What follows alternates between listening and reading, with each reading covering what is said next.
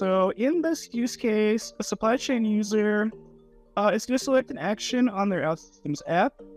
And as soon as they select the vendor review task and fill out the vendor information, a UiPath unattended robot is going to be triggered instantly. And the robot's going to create a vendor review task within SAP Ariba using the information entered by the user. So as soon as that's complete, the robot is going to capture the transaction ID and some other information about the task in Ariba and send it back to an Outsystems REST API endpoint. So at this point, the user can see the ID on their app and use it for additional tasks without ever leaving Outsystems. Let's take a look live. So we'll start with an app developed in Outsystems Service Studio, which includes a connection to UiPath. As a user, I'll see a view specific to my department, in this case supply chain, and I can select from a list of activities to perform.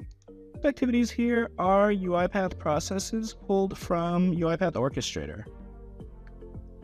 So I can select Run Job on something like Submit Vendor Review, and I'll see a screen to initiate a vendor review where I can add the vendor name.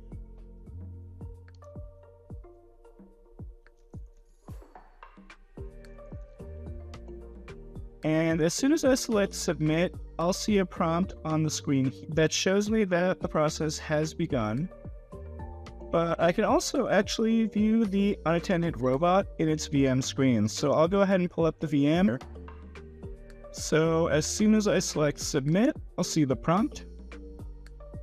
And I'll see the robot begin. So the robot's going to log into SAP Ariba, generate a task, and it'll take the vendor name and incorporate that into the task game.